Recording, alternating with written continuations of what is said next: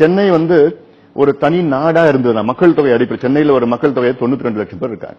ஒரு நாடா இருந்ததுன்னா சென்னை வந்து உலகத்தில் 118வது பெரிய நாடா வந்திருக்கும். சென்னை மக்கள் தொகை வந்து ஸ்வீடனோட அதிகம் மக்கள் தொகை, நார்வேயோட அதிகம், டென்மார்க்கோட அதிகம், நியூசிலாண்டோட அதிகம், லெபனனோட அதிகம், பாரகுவேயோட அதிகம், இஸ்ரேலோட அதிகம் மக்கள் தொகை இருக்கிறாங்க சென்னை விட.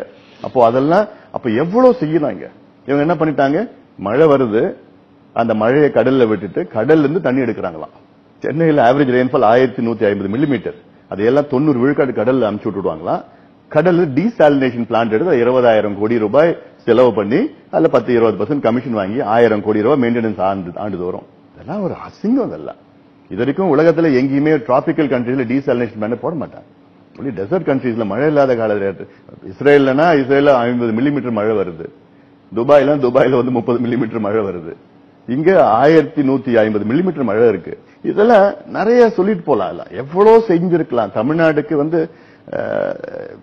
எங்க கிட்ட ஒரு 5 வருஷம் விட்டு பாருங்களேன், அதுக்கு மேல வேண்டவே வேண்டாம். 5 ஆண்டு காலம் எங்க கிட்ட கொடுங்க, தமிழ்நாடு கொடுங்க, அடுத்த 50 ஆண்டு காலத்துக்கு எங்களால திட்டம் போட முடியும்.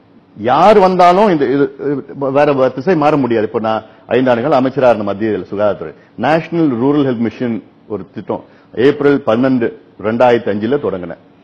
10 மாதம் ஆட்சி எனக்கு பிளான் பண்ணி திட்டம் போடுறதுக்கு. இன்னைக்கு எந்த அடுத்தது குலாம் நபி வந்தார், ஹர்ஷ்வர்தன் வந்தார், நட்டா வந்தார், யார் வந்தாலும் அந்த திட்டம் தான் தொடர்ந்து. அதுல 7 லட்சம் ஆஷாக்கள் நியமனம் பண்ணிருக்கிறோம், அங்கீகரிக்கப்பட்ட சமூக சுகாதார செவிலியர்கள். 7 லட்சம் கிராமங்கள் இந்தியாவில் 7 லட்சம் ஆஷாக்கள் நியமனம் பண்ணிருக்கிறோம். இது சாதாரண விஷயம் கிடையாது. இன்னைக்கு அந்த நான் கொண்டு வந்த திட்டத்தினால இன்னைக்கு இந்தியாவுடைய குழந்தை இறப்பு விகிதம், இன்ஃபென்ட் மார்டாலிட்டி ரேட் பாத்தீங்கன்னா 55 விழுக்காடு 10 ஆண்டுகள்ல குறைஞ்சிருக்கு. தாய் இறப்பு விகிதம் மெட்டர்னல் மார்டாலிட்டி ரேட் 50 விழுக்காடு குறைஞ்சிருக்கிறது.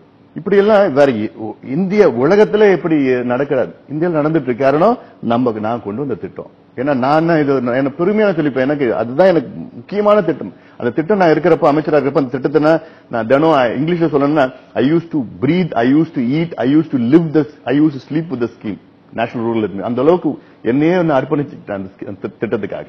அந்த 5 ஆண்டு காலம் அமைச்சரா இருந்த நேரத்தில் நான் வந்து அரசியல்வாதியா நான் செயல்படல, ஒரு அதிகாரி போன்று நான் செயல்பட்டேன். அதனால்தான் இன்னைக்கு வந்து 108 ஆம்புலன்ஸ் யார் கொண்டு வந்தாருன்னா தமிழ்நாடு கலைஞர் கொண்டு வந்தாரு அப்படி அவங்க சொல்லிக்கிறாங்க. எனக்கு அப்போ விளம்பரப்படுத்த தெரியல. எனக்கு இன்னைக்கு இந்தியாவில 22 மாநிலங்கள் ஓடிட்டு இருக்கு, 108 ஆம்புலன்ஸ் ஓடிட்டு இருக்கு, வெற்றிகரமா ஓடிட்டு இருக்கு. சமீபத்தில் நான் வந்து ஜெனீவா போயிருந்தேன்.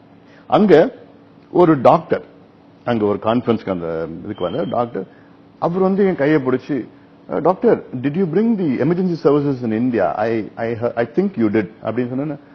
எனக்கு அவ்வளவு சந்தோஷம் எனக்கு. அப்போ உலக அளவில் வந்து இந்த திட்டம் இந்தியாவில் வந்து ஒரு, ஏன்னா இதுக்கு முன்னாடி ஆம்புலன்ஸ் இருந்தது. அந்த ஆம்புலன்ஸ் எப்படி இருக்கும்னா போன் பண்ண 1 மணி நேரம் கழிச்சு போவோம், அப்படியே அந்த தூக்கி போட்டு அப்படியே அங்க ஹாஸ்பிட்டல் தூக்கி போடுவாங்க, அவ்வளவுதான். ஆம்புலேட்டரி கிடையாது, டிரான்ஸ்போர்ட் வெஹிக்கிளா இருந்தது. இப்போ அந்த ஸ்கீம் 5 சிக்மா 6 சிக்மா சாஃப்ட்வேர் எல்லாம் போட்டு 108 உயிரை காப்பாத்திட்டு அதிகமா போன் பண்றது அந்த ஆம்புலன்ஸ் 108 ஆம்புலன்ஸ் எதுக்குன்னா மெட்டர்னிட்டி கால்ஸ் தான். 24% ஆஃப் த கால்ஸ் மெட்டர்னிட்டி பேறுகாலத்துல தான். அடுத்ததுதான் 21% தான் ஆக்சிடென்ட்ஸ் பண்ண. அதெல்லாம் நல்ல ஒரு திருப்திகரமா இருக்கு. அதனால இப்படி எல்லாம் நல்ல திட்டங்கள் தமிழ்நாடுக்கு நல்ல